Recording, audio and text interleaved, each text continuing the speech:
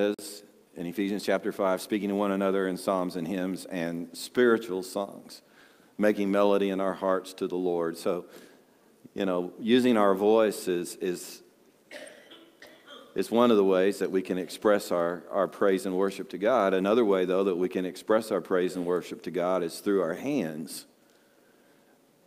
And when you read through the Old Testament and look at the different expressions of praise in the Old Testament, especially in the Psalms, you're going to find these expressions about lifting your hands.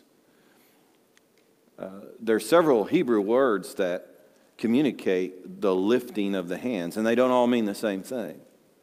For example, there's one Hebrew word that means to lift your hands in this position.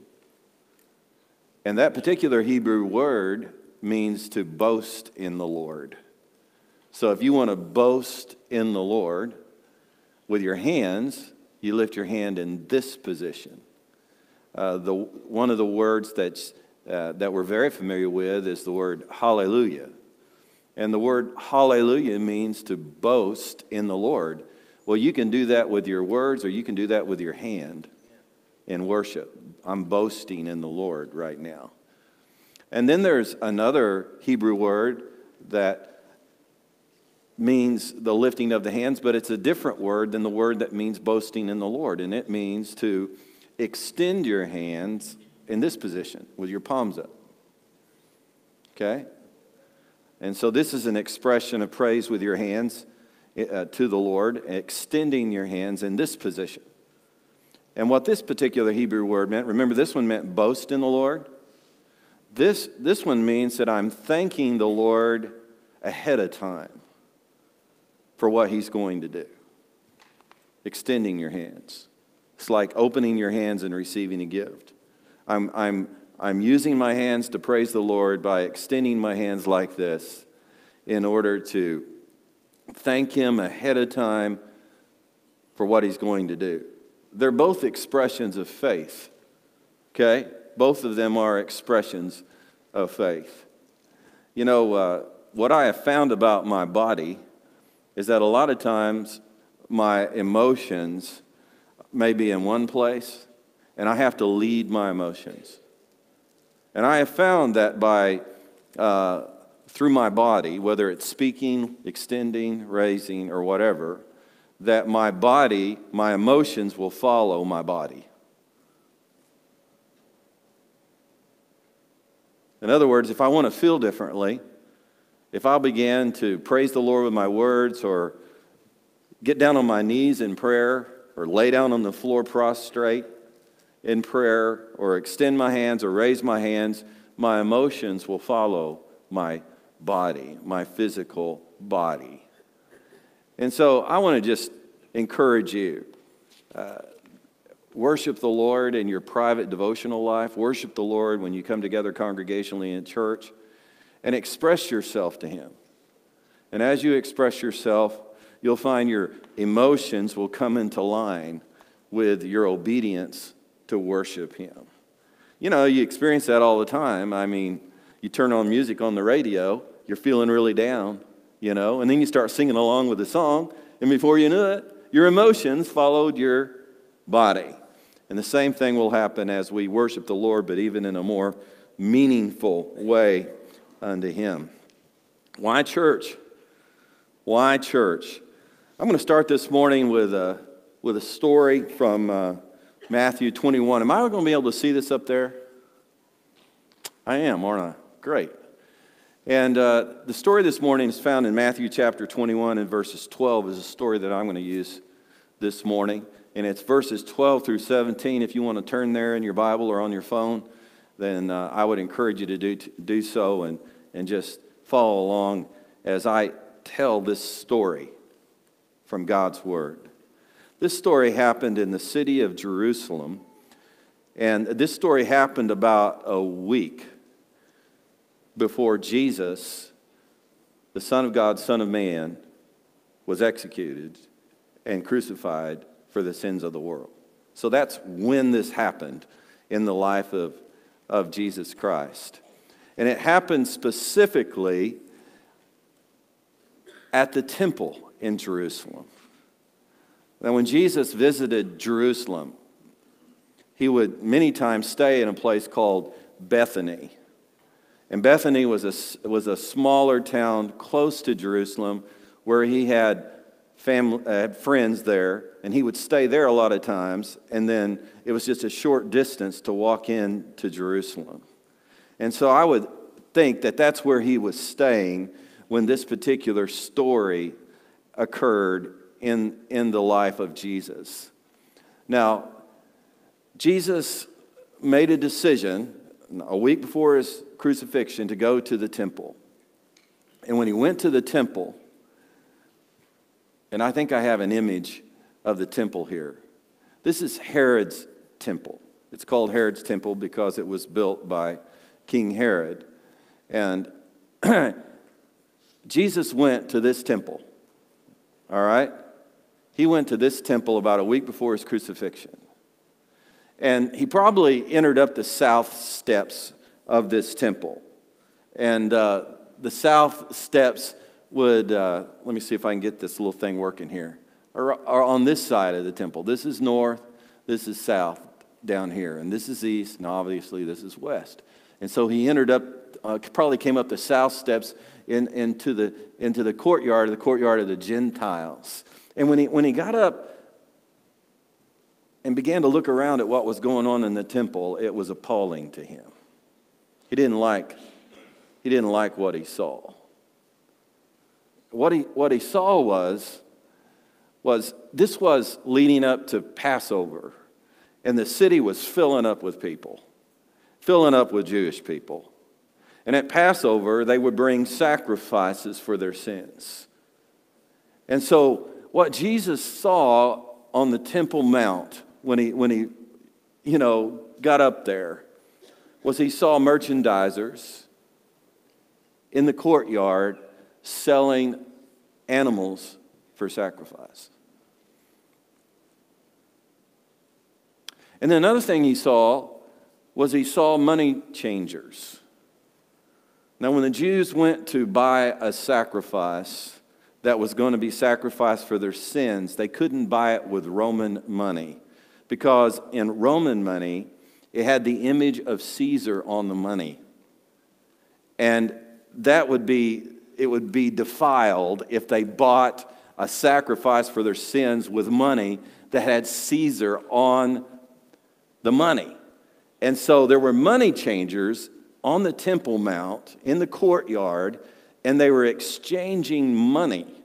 And they were taking Roman money from the Jews and giving them Jewish coins, and then they would take the Jewish coins over to the merchandisers, and they were purchasing sacrifices, and this was all happening, and business was booming because it was the week right before the Passover. Well, this couldn't be happening without the permission of the chief priest of the temple area. And why do you think they were allowing this to happen? They were getting some kind of commission off the sale of the merchandise. And they were getting some kind of commission off the money changers. They were profiting their own pockets. And so here they were, the religious leaders, going through the motions of religion while they were basically robbing the poor in order to line their pockets with money. And so Jesus was appalled by this.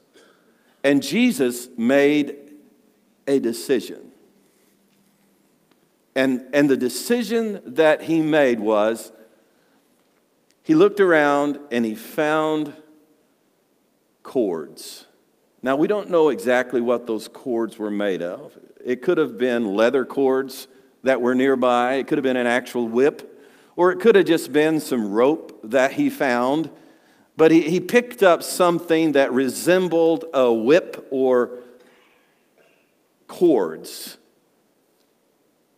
And you know what he did? He started driving all of these animals off the Temple Mount. I would assume they went out the south gate, Steve, went down the steps. That's what I would assume. He started driving them all out of the courtyard of the temple, out of the temple area. And as he did that, he started turning over the tables of the merchandisers and the tables of the money changers. And so he made a mess. He turned over the tables, he turned over their chairs, and made a mess and drove them off. And as he was doing that, he quoted from the prophet Jeremiah. I think it's Jeremiah 7, verse 11. It said, and in that prophecy in Jeremiah, which Jeremiah was written about 500 years before this happened.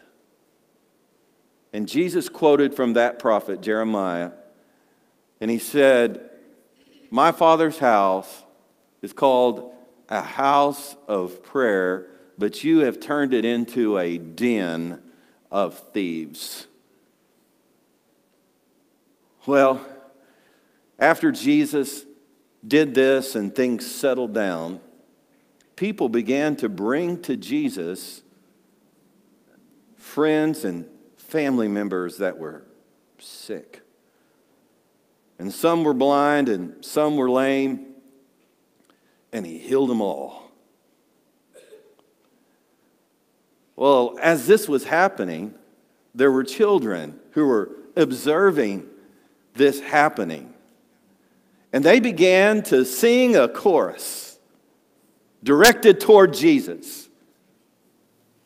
And the chorus was, Hosanna, Hosanna, Son of David.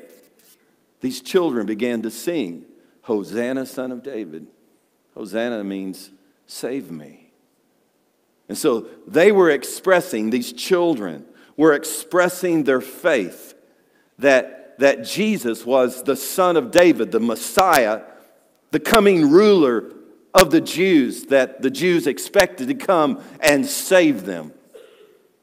Well, that didn't go over real well with the chief priest and the scribes that were nearby. They were already offended. Jesus had interfered with their economy. That has a way of offending people.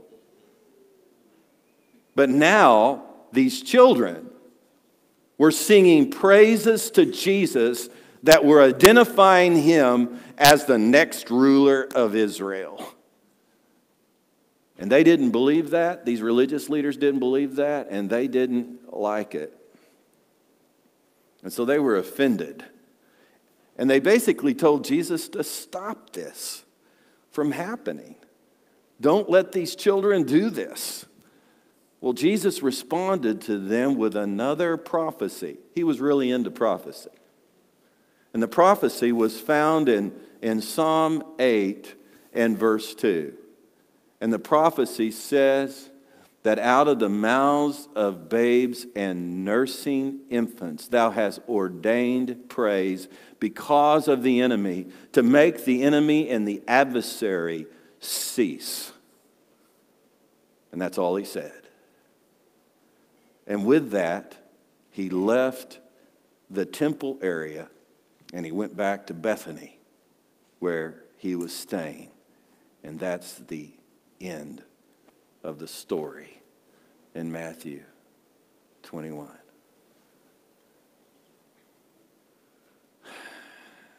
You know, in order to really understand the feelings of Jesus, which, you know, we don't have his feelings expressed like he felt this way in the text, but obviously he was having some pretty strong feelings in order to pick up that whip and those cords and drive those animals out of the temple and overturn the tables and chairs. I know some of you ladies have seen your husbands do that at home, and you go, he's upset, you know? He's having these kind of feelings.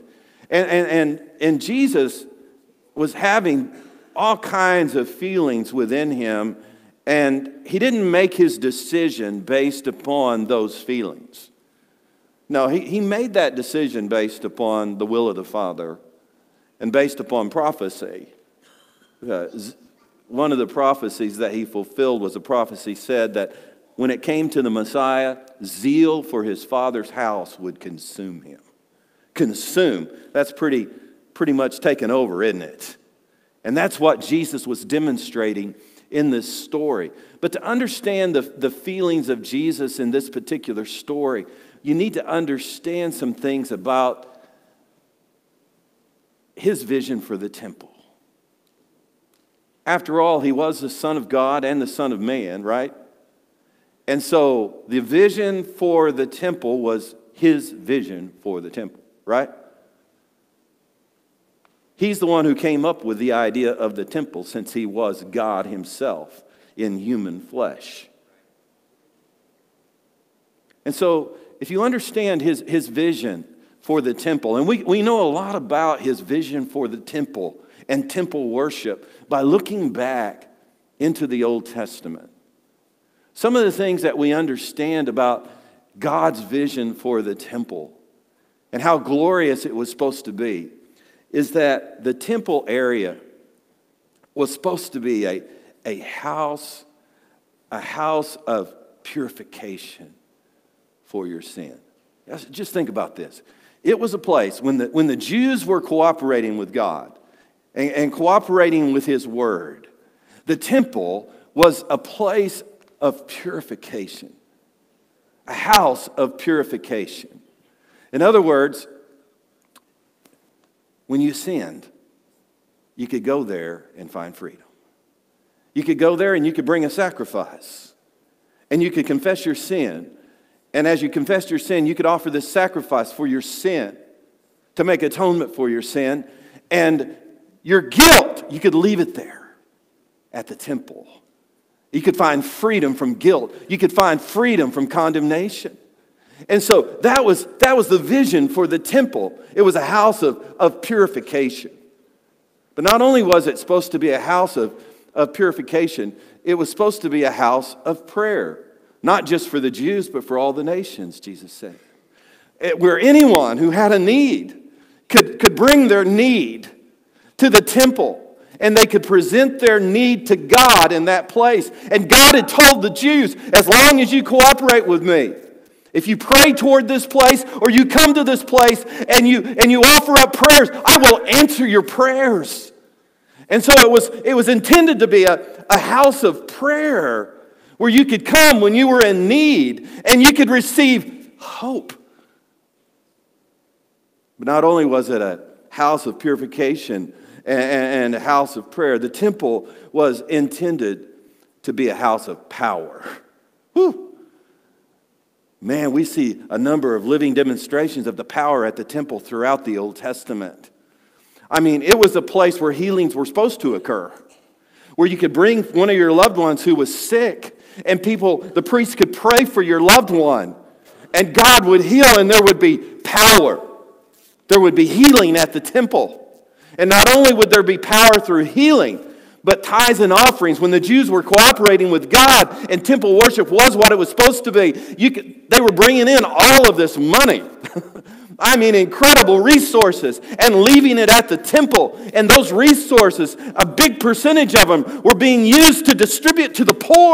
And so when you had a financial need, you could go to the temple and you could get your financial need met at the temple.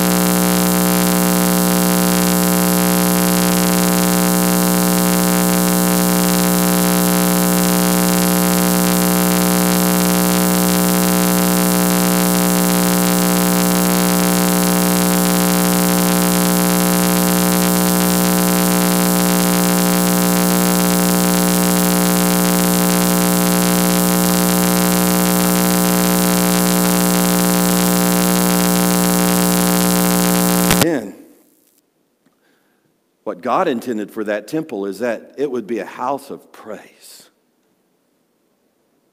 House of praise.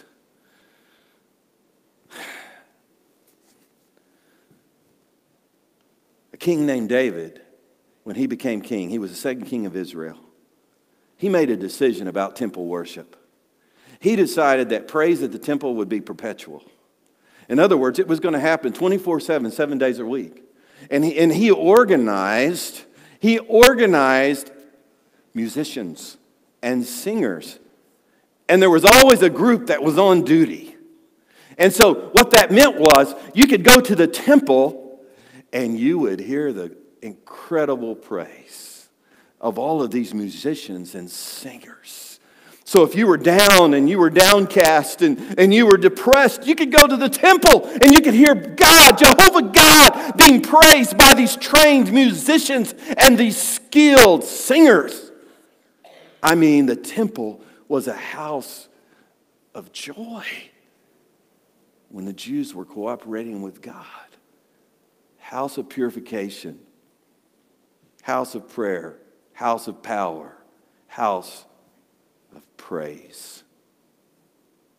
You see, that was Jesus' vision for the temple and what it should be like for all of the people. And so when you have that kind of vision and you walk into the temple and you see merchandisers selling animals for sacrifices, and you see money changers exchanging money and making a profit off of it, and you see the chief priests lining their pockets off the money from what those people are collecting, you get a little bit upset, right?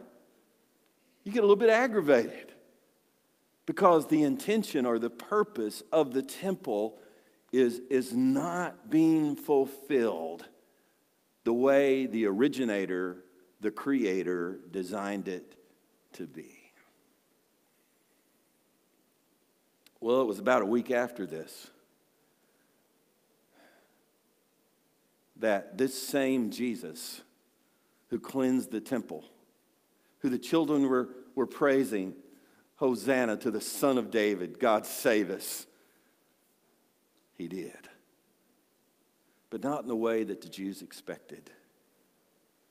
Before he could come and rule over the nation and rule over the world, he first had to accomplish the most significant thing that's ever been accomplished in the history of mankind.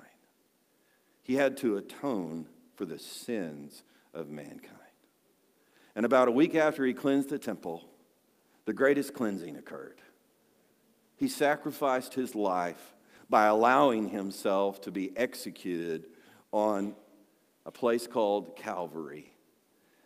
And in his death, he atoned for the sins of mankind.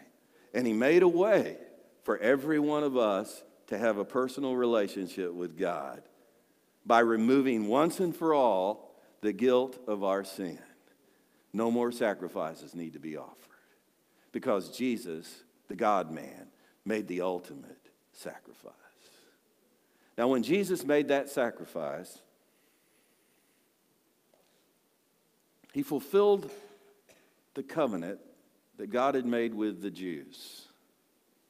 And in his death, that covenant was fulfilled. And at the very same time, he began a new covenant. And the word covenant simply means this: agreement. That's what it means. An agreement between God and man. And so in the first agreement, it was with the Jews. But when he died on the cross, God, through Jesus, established a new agreement with all of mankind. And in that agreement, it's better than the old agreement, by the way. In that agreement, if you will believe upon Jesus as the Lamb of God who died to take away the sins of the world,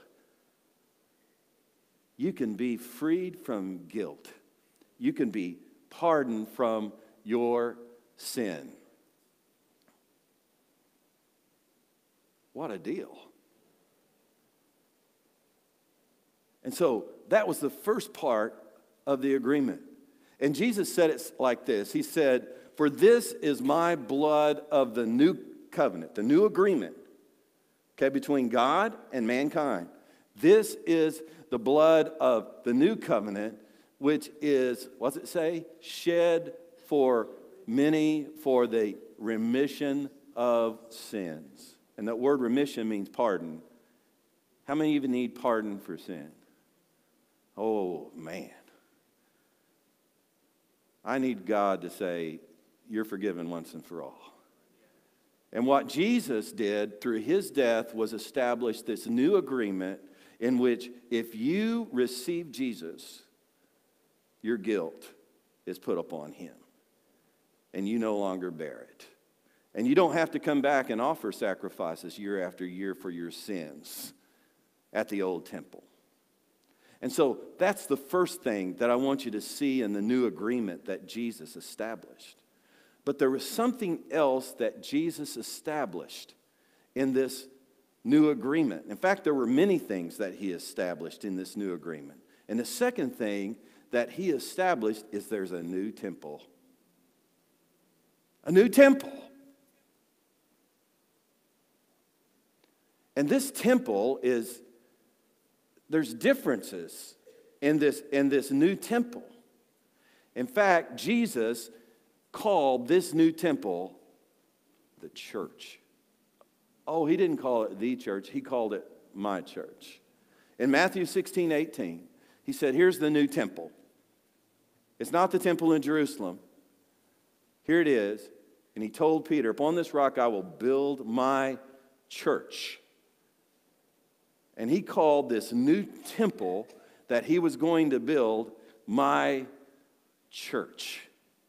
And he said, the gates of hell will not prevail against my church. It's going to be powerful. It's going to be incredible, his church. But there's some differences and some similarities, but there's some differences that I want to point you to when it comes to this new temple. Okay? And here's the first difference. The first difference is this, is that this new temple in the new agreement is a group of people. Now that's strange. Normally when you think temple, you think building. You think place. But in the new agreement, the new temple is a group of people. Paul said it this way in 1 Corinthians chapter 3, I think it is. He said to the church at Corinth, do you not know that you are the temple of God? That's what he told them. You are the temple of God. And that God's Spirit dwells in you. Now, if anyone defiles the temple of God, God will destroy them. Whoa. Because God's temple is holy, and you are the temple. You are the temple. Now, before you get all upset about being destroyed, here's what you have to avoid in order not to be destroyed. If we look at the context of this particular verse, he's talking about people who are coming into the church with false teachings. In other words, they're denying the gospel. And if you come in and you defile the church of Jesus with false teaching, you should watch out. You should watch out. Because God says right here, anyone who destroys the temple or defiles the temple, I will destroy them because the temple is holy. And then it says, though, you are the temple. And so the first difference between that temple of the old agreement and the temple of the new agreement is that the temple in the new agreement is a group of people. A group of people called the church. The second thing I want you to notice about the difference between the temple in the Old Testament and the temple in the New Testament is, and testament means covenant. Okay, I'm sorry. Is that the temple in the new agreement is a group of people that are united together around the mission of Jesus. Now, do you know the mission of Jesus? I mean, he was really, really clear with his first disciples about what their mission was. Before he had really convinced them that he was the Messiah, he called them. And when he called them, he said in Matthew 4:19, follow me and I'll make you fishers of men. Right there you have the mission. Do you want to know the mission for you if you're a disciple of Jesus? It's to be a fisher of men. In other words, to be a disciple means to make disciples.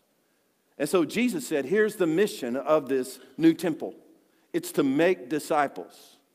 Now, he didn't want us to miss it. He didn't want them to miss it. So he not only told them that in Matthew 4:19 at the beginning of the ministry, but at the very end of the ministry, he told them again. Before he ascended into heaven, where he rules right now over heaven and earth, he said to them in Matthew 28:19 and 20, "Go into all the world and make disciples of all nations, baptizing them in the name of the Father and the Son and the Holy Spirit, teaching them to observe all that I have commanded you. And lo, I am with you always, even to the ends of the earth." So at the beginning, when he first called them, and at the very end, when he left them, he made it really clear to them, here is the mission of the new temple. Make disciples. That's it. That's why the new temple exists. It's a group of people who exist to make disciples. Paul said it like this in 2 Timothy 2:2. He was speaking to one of the disciples that he had made named Timothy. And he said to Timothy, "Timothy, and the things that you've heard from me in the presence of many witnesses, these entrust to faithful men who will teach others also." He was saying the same thing that Jesus said in Matthew 4:19, same thing that Jesus said in Matthew 28:19 and 20. The new temple is a group of people that exist to make disciples for Jesus. But then a third thing I want you to notice about this new temple is that the new temple in this new agreement is a group of people that is united together to make disciples of Jesus, Jesus' way.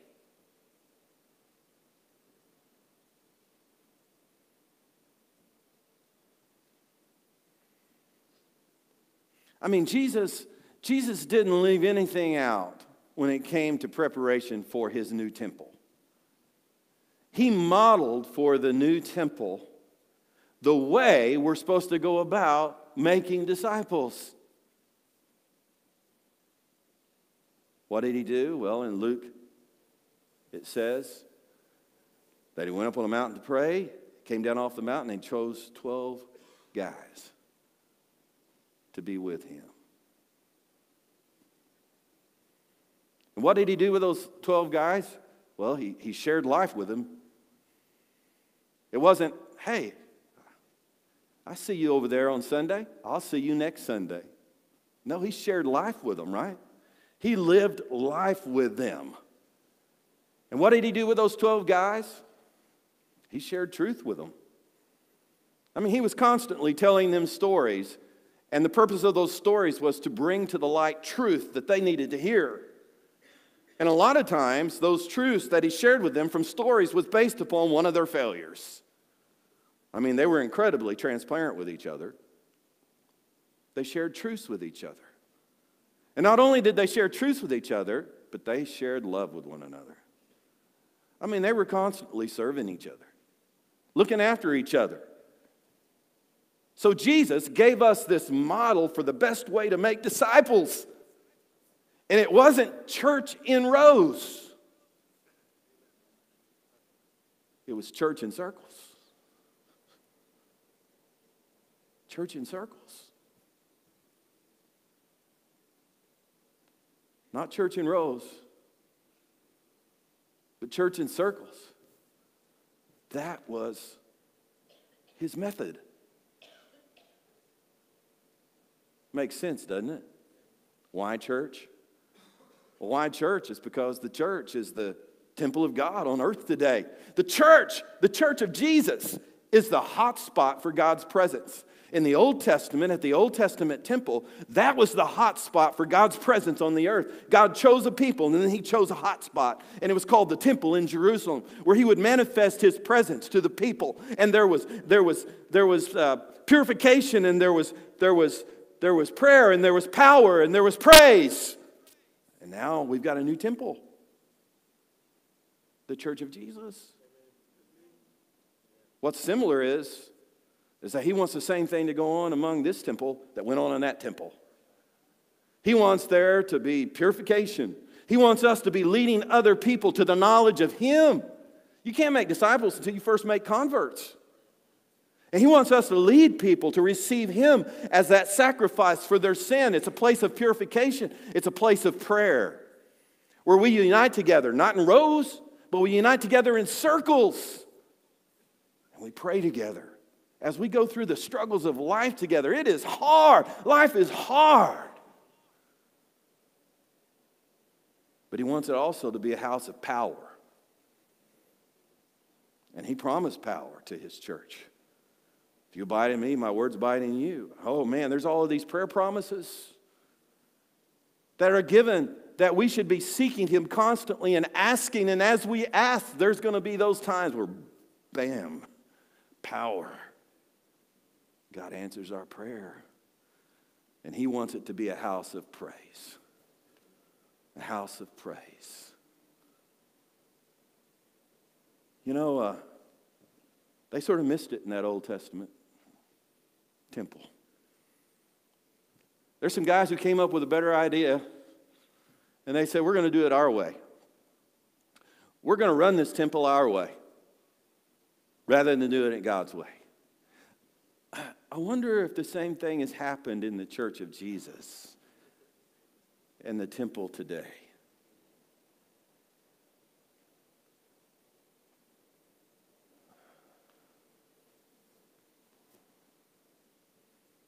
And I wonder what would happen if we would go, you know what? I accept this.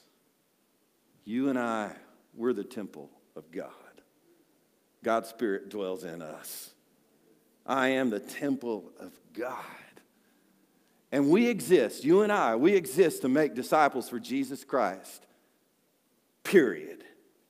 That's why we exist. That's our purpose. And then we're going to do it his way. I wonder what would happen.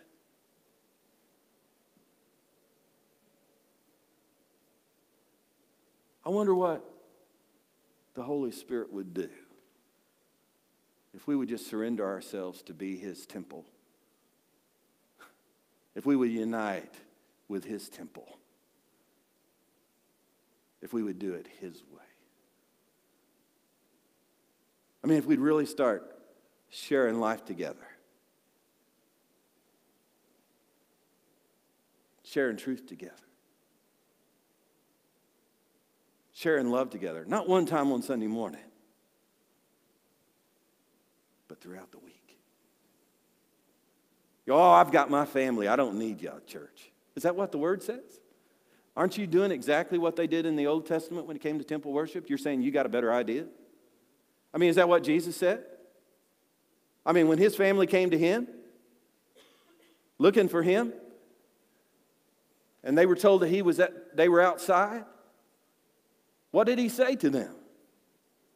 He said, hey, those who believe in me, this is my mother, my brothers, my sisters. You think he got it? No, you need the temple. You need the church of Jesus Christ.